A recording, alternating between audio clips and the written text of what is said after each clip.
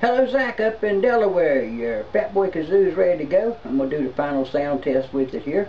And after I do this sound test, I'll clean it with an alcohol wipe, rub it down with some kazoo wax, polish it out right quick with a rag, and get it down to the mailbox for the mail lady to come get it shortly. Okay, what I'm going to do is just like we did before, just a high-low test and a power test.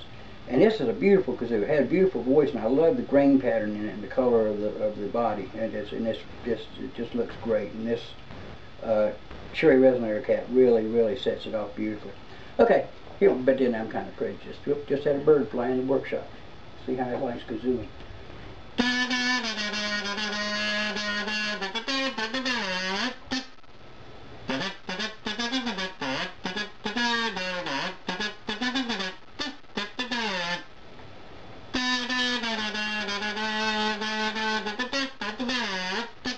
Beautiful dynamic range and great control. And now let's do the power test.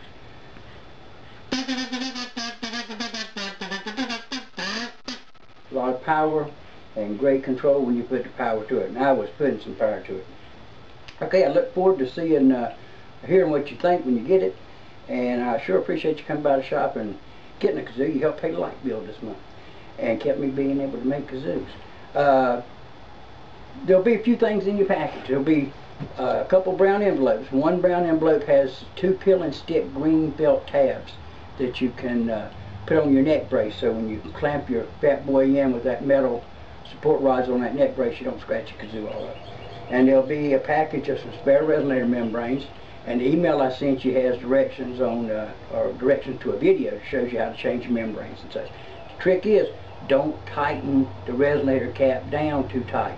People want to crank it down like they are a car tire, and you don't. You'll deaden the membrane. So if you ever put one in and you hum it and it's dead sounding, back off on those screws a little bit. And don't tighten those screws all down at one time on one end and then go to the other.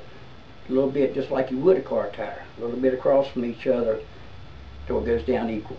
And then it just needs to be snugged down. And once you get it down with, I just use a short screwdriver, and once I just get it down to where it's not giving me any more movement, I just stop right there.